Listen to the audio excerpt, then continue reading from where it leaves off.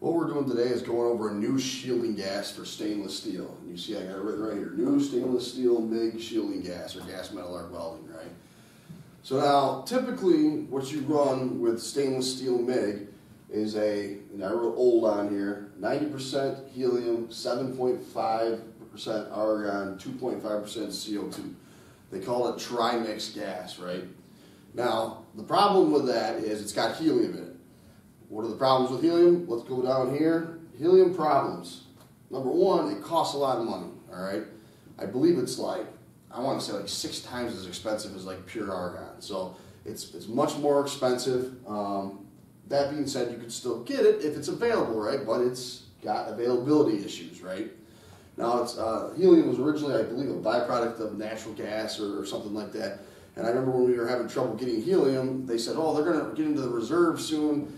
And I told the gas supplier, there's a helium reserve just like there is like for gasoline.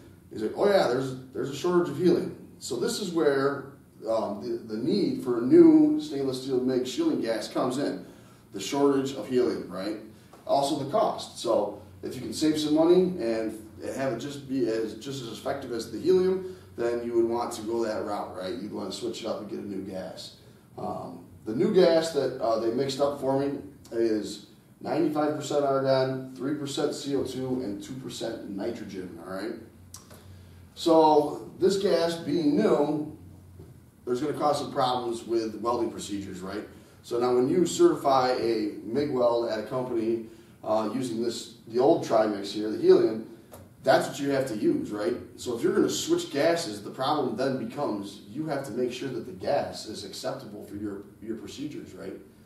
So what I'm doing today is I'm taking this brand new gas out there. There's very little written on it as of right now. I also had a company, I had heard this through a gas supplier of mine that this was coming down the road, and then I had a high-end company that I work with call me and say, you ever heard of this? So he mixed up a bottle for myself and that company. They're doing like 7 tests. I'm just going to do a standard bend test on it, see if it cracks. So what we're going to do is go out there. I think it's 3/16 of an inch on the joint with an 1/8 inch backing with a root opening of about 3/16 of an inch as well.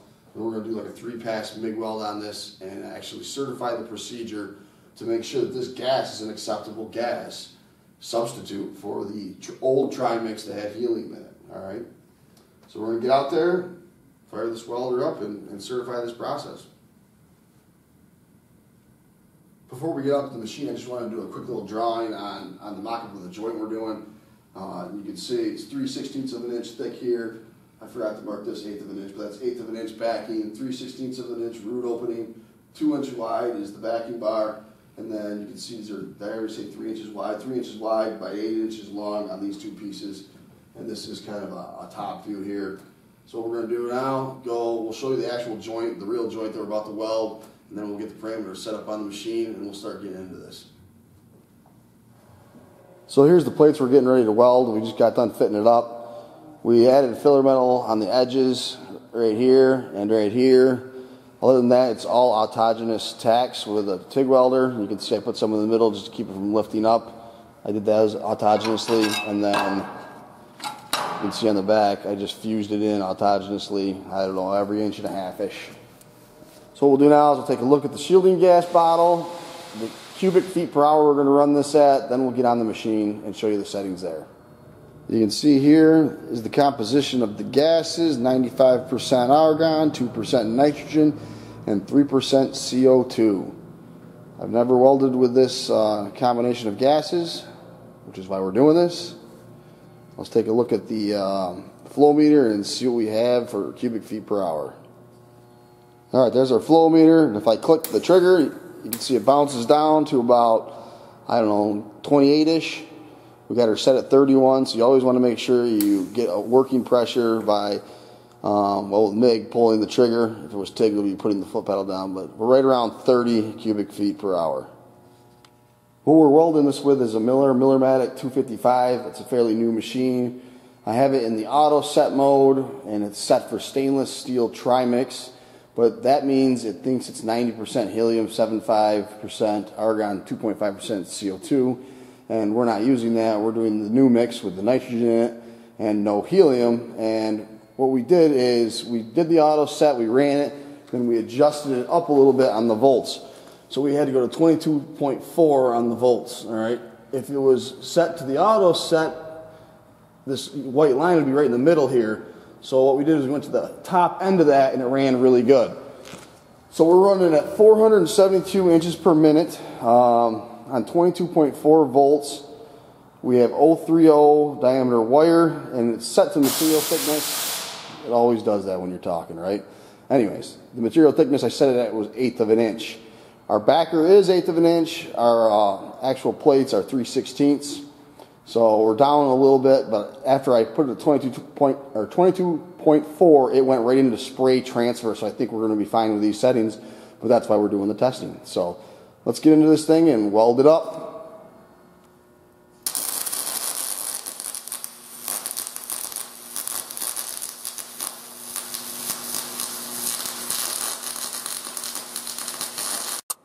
Alright, so what I got going on here is, this is the root pass, and the camera gets a small window. The root pass went in really nice. I didn't have to do a lot of manipulations. I did do some circling. Throughout this entire weld I did a lot of little circles.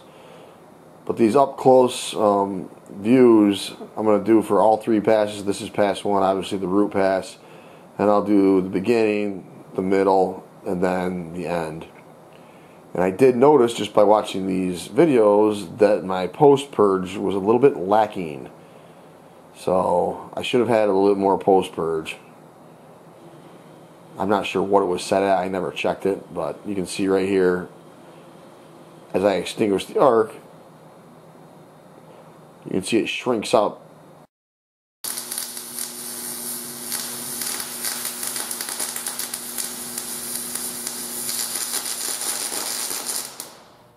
We just got done with the root pass. It went in real nice.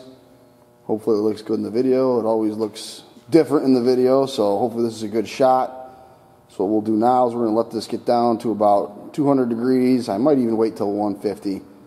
And then we'll put another pass over here on this toe, and then we'll end it with one more pass on that toe, and then we'll get into destructive testing.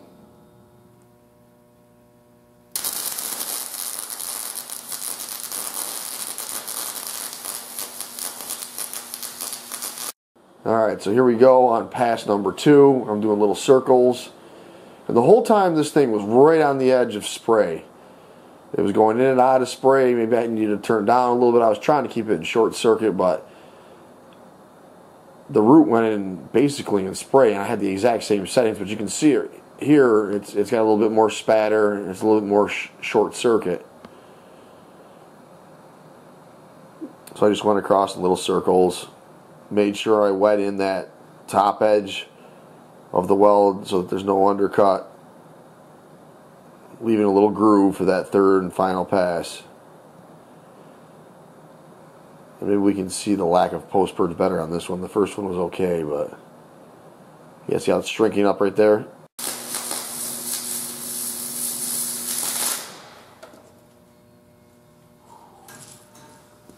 Alright, pass number 2 went in real nice. We have good joint fusion, and you can see the toe of this weld on the top edge has 0 undercut. I don't see anything even close to having undercut. So we're going to move on to our third pass, and it's got this nice little groove.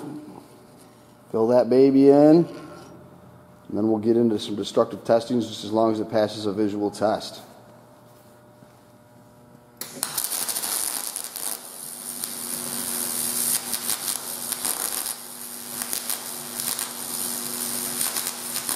Enter pass number 3. Get the arc struck, and you can see little circles just to get that wetted out where I want it. And once you get it wetted out, it kind of flows real nice on its own. Done with the start there, moving into the middle.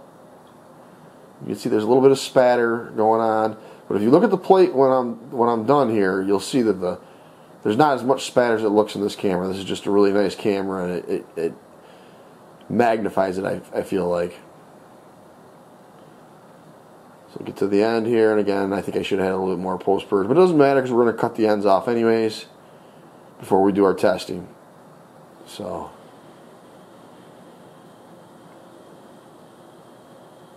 there it is, pass number 3. Wrapping it up. Let's get to doing the bend test here, huh?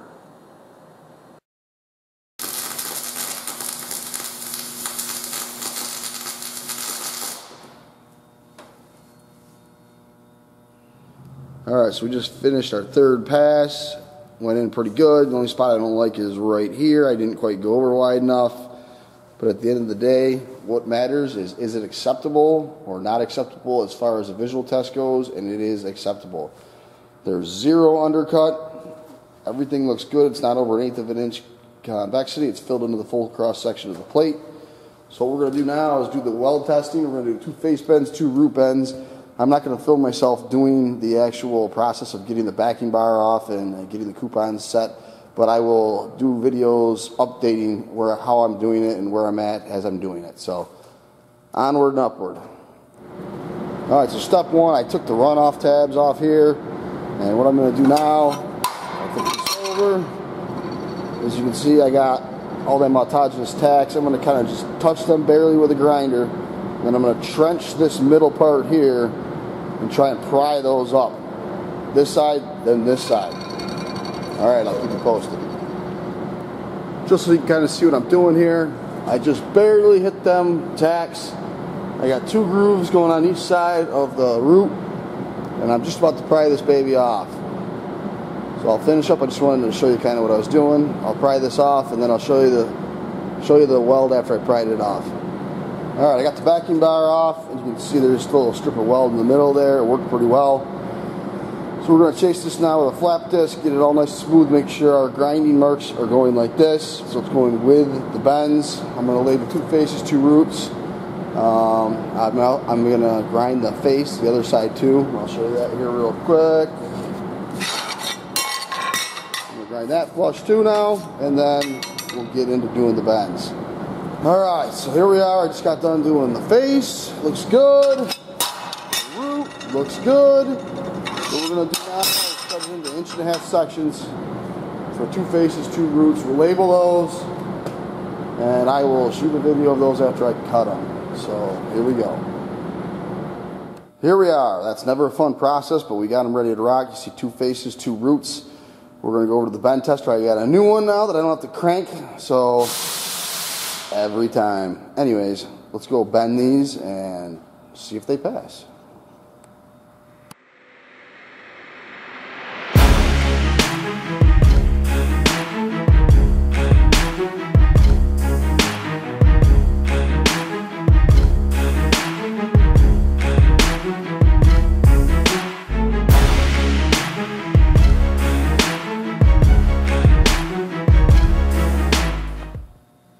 So we just got done doing our bend tests, and you can see they came out good, 100% acceptable. There's not even a crack of any kind in any of the faces or the roots.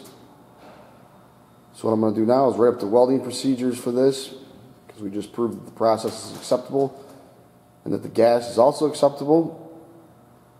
And once I get that done, I will put them up on the big screens. I'll put them in a PDF, scan them into a computer so we can put them up on a big screen, kind of review those.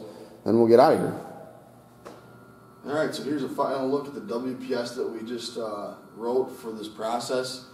We did 2 face, 2 root bends, and a PQR to prove that this process works. I'll just real quick go over the bottom layer here.